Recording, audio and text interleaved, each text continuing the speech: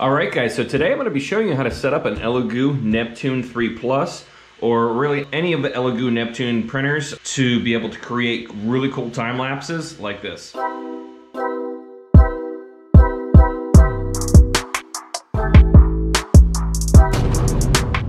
we're going to be using to create these time lapses is an old DSLR camera that I have. Now, you have a couple different options. You can use like a Beagle Cam, Octoprint, and I'm sure there's some other options out there, but we're gonna be using this Canon DSLR. We're gonna have it mounted on a tripod here, and then in Cura, we'll put G-code in Cura to have this move the print head to either side here and move the build plate to a certain position, and we'll snap a picture based on triggering that DSLR camera with one of these little micro switches. So if you're interested in doing this, make sure to watch through to the end of the video. All right, so what we need to be able to accomplish the time lapse on this Elegoo is we need one of these little micro switches, and I chose one that has a little roller wheel. They have them that don't have the wheel on it, but I'll drop a link down in the description. You're gonna need a camera trigger cable for your particular model of DSLR camera. Now, this one is a older Canon T6 Rebel, and on the side here, it has an input for a 2.5mm camera remote trigger. So you can buy like an entire remote trigger system. Some of them are Bluetooth, some of them have push button device at the bottom, and you can cut the end of that off and use that plug to plug into the camera, or you can just buy a 2.5mm male to female cable on Amazon.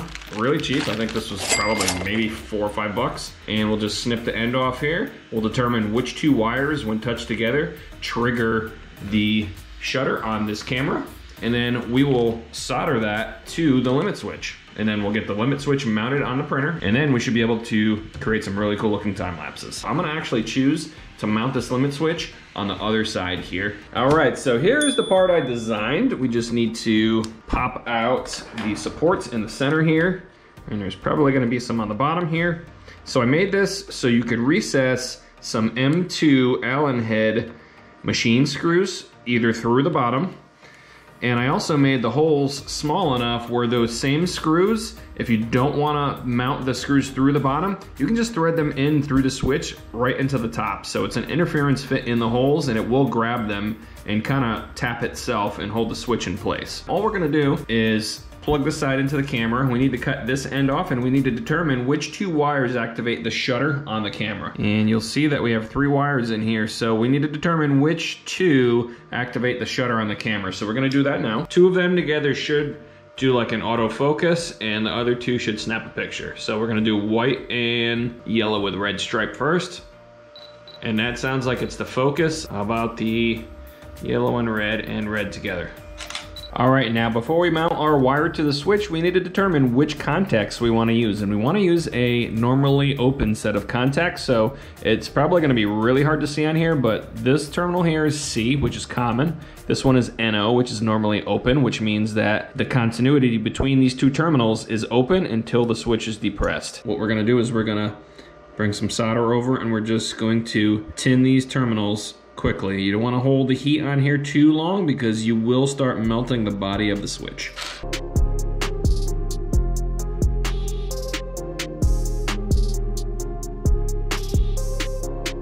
All right, so we'll plug into our remote shutter trigger, and we're gonna test this out now.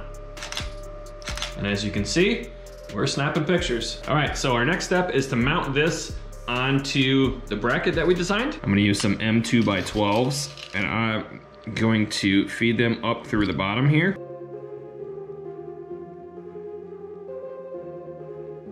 All right, so as you can see, nice and flush on the bottom here.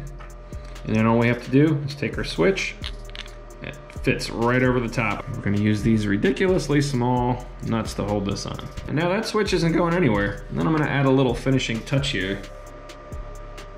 All right, so we're gonna be mounting this switch assembly on the printer now, and I'm using a 632, and on the back side, what we're gonna use is a flat washer, a number 6 flat washer, and then number 6 Keps nut. So a Keps nut basically has the lock washer built into it. Now you can see I made this adjustable, so whenever we figure out where our X axis ends up here, you'll see the wheel hits that exactly. So I could either adjust this out all the way here to have it hit out there.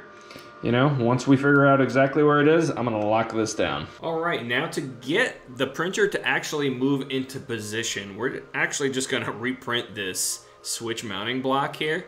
And what you wanna do in Cura is go up to extensions and then post-processing and then click on modify G-code. Now within here, you're gonna have a drop down called add a script. And then if you scroll down and add a script, you'll see a selection time-lapse. So pick time-lapse. So this is the G-code command to trigger that. So M240, pause length is how long it sits at these coordinates.